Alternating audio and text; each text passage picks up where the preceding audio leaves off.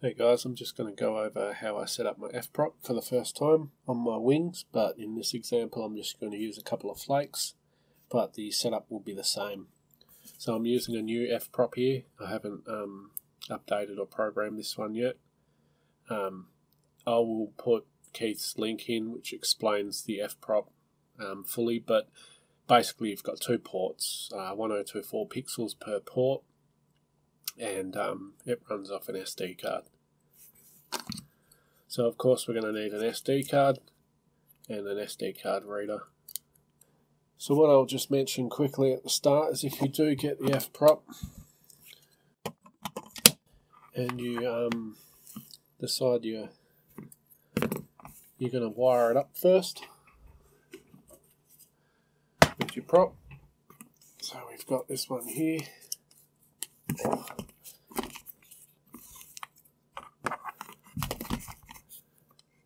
There we go. And then you may notice this. We'll just plug this in. And we'll plug that in.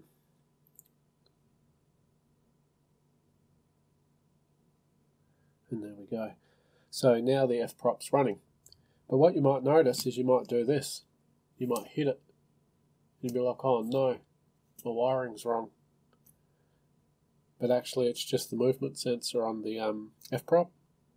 And that's just letting you know it works. Now, did they do this to screw with you when you first plug it in? You're thinking, oh no, my cables aren't right in that. I don't know. But that was my first impression when I got it. But then I remembered the movement sensor there. So anyway, we'll get on to the video. So basically the first thing you want to do here is upgrade the firmware on the device. And of course you want to go to Pixel Controller, F-prop issues. I'll put all the links for these websites in the video description. So we're on the F-prop issues, and this is going to give us the firmware, which will be the event player build. That's the one we want. So we'll just click on that till we go into it, and then over here you'll see like raw and that. Click on download raw file, and that'll give us the file. Don't right click here, save as or anything. Go to do it the way I said so you don't get a corrupt file. Okay, so what you want to do with this file is put on the root of the SD card. So we'll just copy it, and then we'll go to the USB drive, which is the SD card, and just put it in the root there. And then we'll take the SD card out. We'll put it in the F-prop. This is a clicky one, so just make sure it's clicked in. And then we'll put power to it. And we'll just wait. And all we're going to do is just wait till it starts flashing. Like that. So that basically means that it's done. The light will stay on and it'll sort of pulse slightly. But once it's done, it'll flash like that. So now we know that's done. So we'll just unpower it. Put the SD card back in the computer.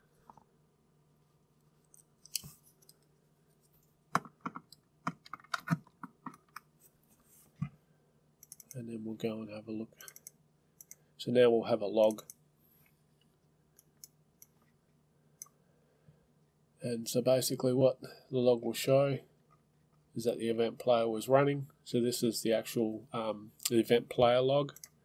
And then this one here is the bootloader log. So basically a firmware file found, checks valid, loading, and basically erased, updating, update applied. Pretty well, you know, so you know that you've updated the firmware. So that's all good. And so at this point you can get rid of those. So the SD card's clean. So okay, now what we need to do is go to the programming website. It's a page that Pixel Controller has put up, but it's Pixel Controller Store Tools Programming. Again, I'll put the link for this there. Keith's already explained all of this, and I'll put the link to his video explaining all of this in the video description here. But what I'm setting this up for is I'm going to put a flake on each port, and those flakes have 48 pixels in each flake. So we'll just put 48 and 48. And that'll give me my pixels. Global brightness can be set here. and it's 0 to 255, so 30% of that is what, 76. I'm just going to leave that for this. Maybe someone else can clarify that, but I'm pretty sure if it's going to be 30%, then it'll be 76 will be your 30% marker there. And then everything else stays the same. Obviously a color order here, if your pixels are not bullets like mine. Again, Keith's explained all of this, so most of this just stays how it is, apart from your pixel counts in your ports. So now we'll go to Xlights. So now in Xlights, I've just set up just a temporary folder, a show folder, just so it's separate from my other show. I've just called it fprop. I'm not going to bother with adding a controller here because you can't connect to the fprop. It just takes sequences, so there's no controller connection, so don't worry about adding a controller here. Just go straight to the layout and then add your props. So I've just got 2 flakes here, which are 48 pixels. If you've got wings or whatever you want to add, it's the same idea. It's just a different pixel count. So in this, all we're going to go by is setting up start channels. So we're just going to use the start channel with no controller. So on each prop, we're going to click on one, and then we'll come to here and you'll see where it says controller. So we'll just select use start channel. Now this will probably be already populated for you. See how they are there.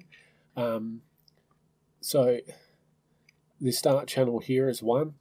You always start on 1 for the first pixel, unless you've got nulls or whatever, but we're just going to set this up like this. So you start channel there, and that should be good. And then we click on the next one, and that'll automatically jump me to 145.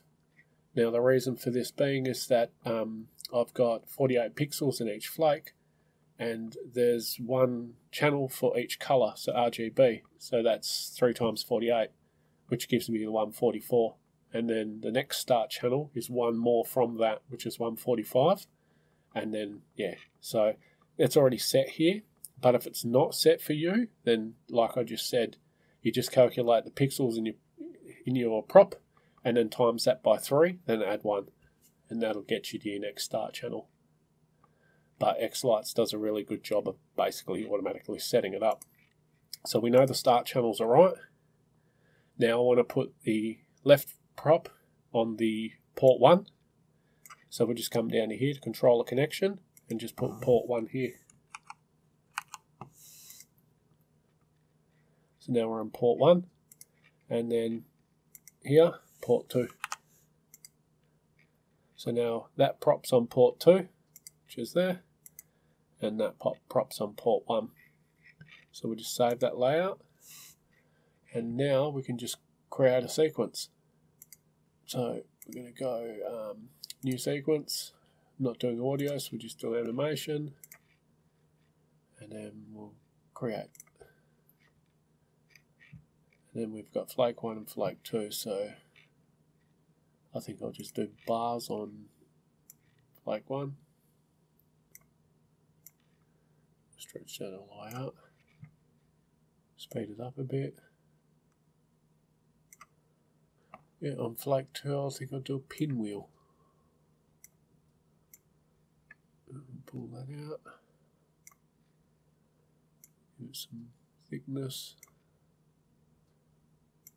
Yeah, that'll do. Okay, and there's the sequence, so we'll just render that. Not that we really need to for that, but so now I'll just save it. Call it test. Okay, I'll render it again. So now I'll have a sequence, FECQ file.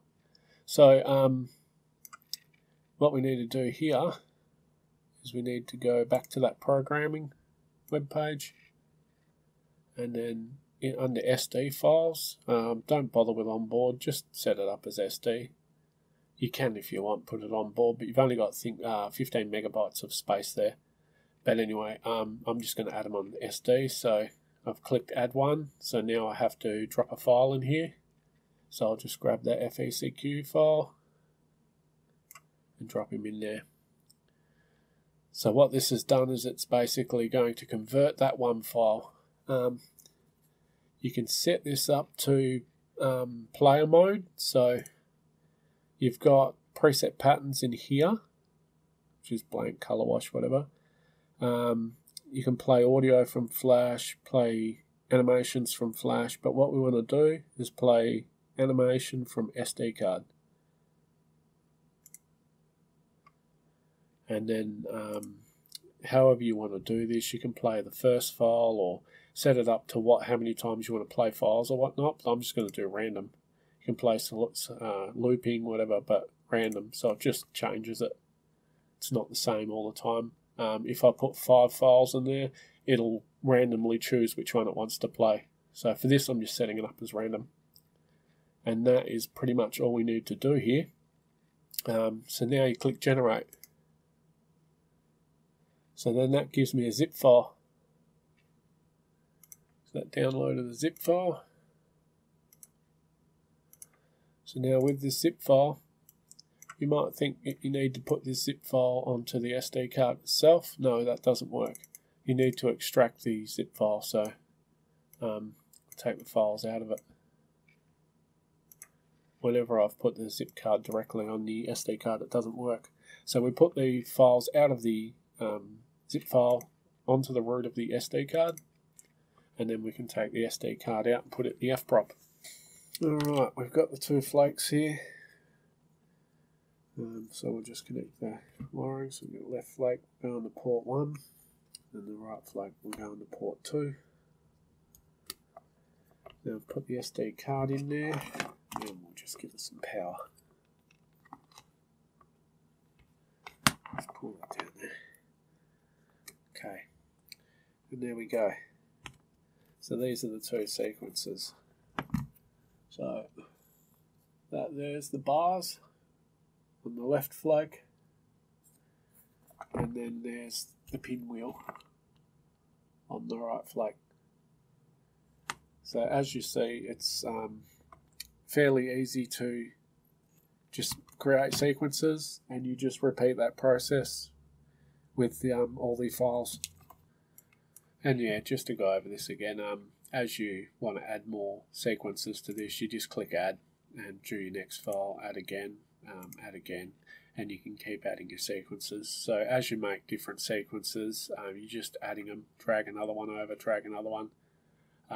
Keith explained that if you have audio with your sequences, because the F prop has audio out, you want to add the sequence and then add the audio file after that. So each time you do one, it's sequence, then audio, sequence, then audio for each sequence that you do. So the audio for the sequence must follow the sequence that you put in. So it'll be one sequence, one audio, 2 sequence, 2 audio. And yeah, but for most of us, we're just going to be using this type of prop as just for animations. So it'll just be sequence, sequence, sequence. And then again, you can set them up how you want here. You can set up inputs like triggers for the F prop. So say like button presses or other inputs like PIR sensors, proximity sensors, stuff like that, ultrasonic sensors, or just simple button presses. So if you were using this for wings, you could have it so when somebody presses a button, it plays the sequences from the SD cards on the wings when they press the button. I haven't looked into it, whether there's scripting, whether there's timeouts or anything. I really haven't looked into that part, but as they progress this, it'd be really cool if they could add some sort of basic scripting. So you could set timeouts, or, you know, maybe expand on it a little bit more, but the time will tell for that. But for what it is now, this is all we've got. So anyway, I hope that helps you setting one of these up just to play basic sequences on props. Even tune 2 signs, you can set up a sequence and literally just have this play tune 2. And then that way you only need to run power to this. You don't need to worry about connections, Wi-Fi, nothing like that. Just power this little thing. It takes 5 or 12 volt. So this was 12 volt that I was powering it with. They're 12 volt pixels. So you can put 5 in here or 12 and it'll run it. You don't need to worry about voltage step downs or anything. It'll take 12 here and it'll put 12 out the pixel ports. If you put 5 in here, it'll put 5 out the pixel ports. So it's really good for that. It's very simple.